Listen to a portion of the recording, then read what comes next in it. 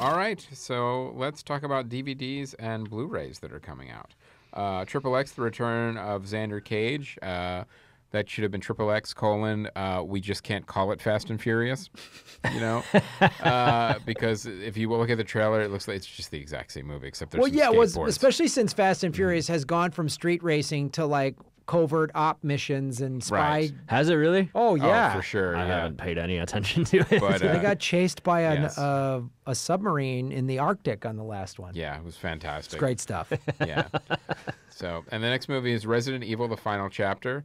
Like I remember watching this movie thinking, well, this is, you know, I'm hoping this isn't a documentary, is where we're headed as a species.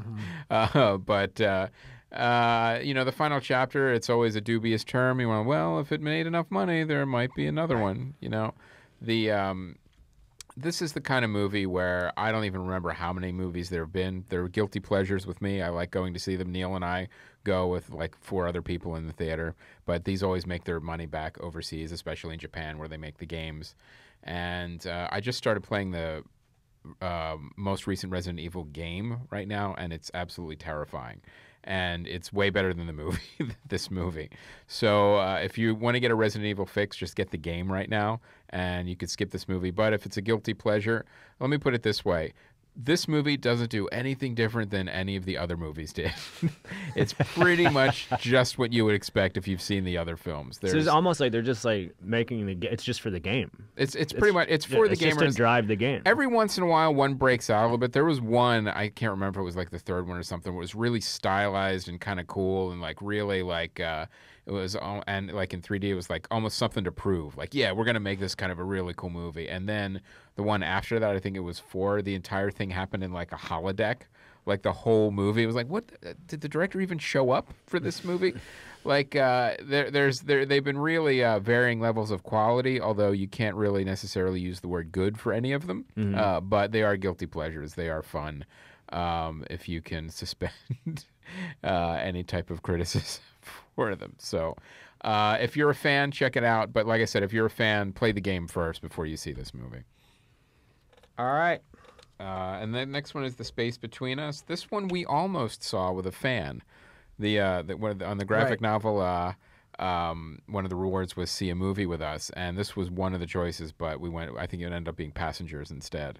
Right. So you guys went to a movie just with a random fan? So who gave it a Kickstarter? Yeah, $1,000 on the Kickstarter. Oh, that's too. cool. Yeah. Yeah. It's really cool. Yeah. Was it awkward? I mean, I suppose you don't want to say it on. No, Oh, it's not at great. all. They're film nerds. Because they're super fans. So it's like we feel like we already know them because we're already They into all just the sit. things. You guys do 3 seats, and they sat right in between you. And That's it. No, Yep. they sit on my lap. Yeah. Put them on your lap.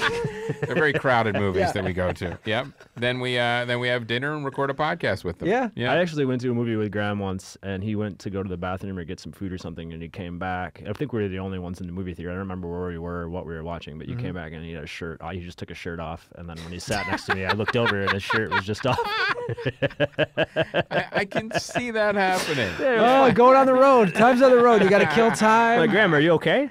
It was like I it was always like do this in the movie. It was probably like a Thursday afternoon Yeah, or it was a something. matinee for sure, Matinee. yeah. We're just comics, bored out of our skulls, nothing to do. Go to a mall. We watch some movie. Like, I don't know. I don't even know what was the movie. I don't remember at all. Doesn't matter. Yeah. Yeah. You just came back with no shirt on. And I think I didn't even, like, I tried to do the thing where I didn't even, like, I'd look at him and didn't even act like it was a big deal. Like, why? Just to see how long you'd have to sit there before.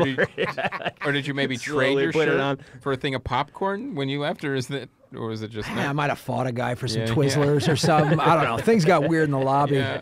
We were in, where were we? You Like offered to fight a Bloomington, guy. I think. Bloomington, maybe. Indiana? Yeah, I think so. Oh, shout out to the Comedy Attic. Yeah, there we go. Offered to fight a guy for a role in a King Arthur movie. Yeah. That's actually how I got on Conan. Yeah.